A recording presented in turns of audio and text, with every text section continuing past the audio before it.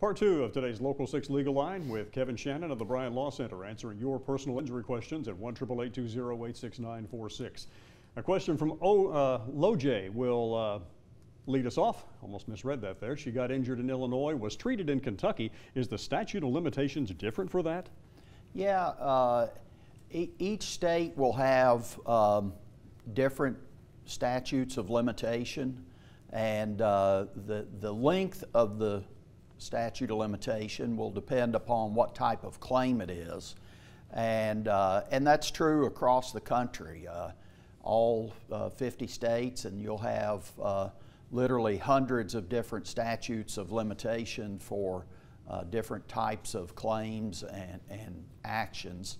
And without having a little more detail, I can't tell you exactly what your statute of limitations might be, but if you were injured in Illinois, you're going to have a statute of limitation for that claim in Illinois. And if the question was about getting treatment in Kentucky, and perhaps you think you got negligent treatment for that injury that you got in Illinois, and the negligent treatment occurred in Kentucky, then you would have a different limitation for that. So it's probably best to check with a lawyer to get some detailed information and get a detailed answer. I have a question from another viewer who says, my husband was in a motorcycle accident recently and is expected to be off work for 8 months. We're trying to settle the claim ourselves. Would it expedite things if we were to get a lawyer involved? It might or might not expedite things, but certainly what it would do would be to take a load off of you and your husband. He's injured, he's hurt, he's at home, and if you're like most people, you don't have experience trying to deal with something like this.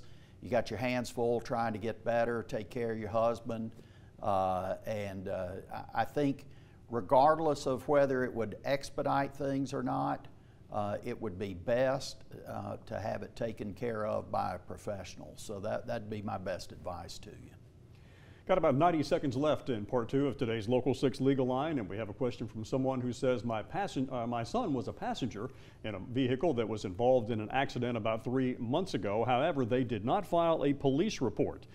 His neck is evidently hurt. It's getting worse. Our medical bills are starting to pile up because of this treatment. Is it too late to file a claim?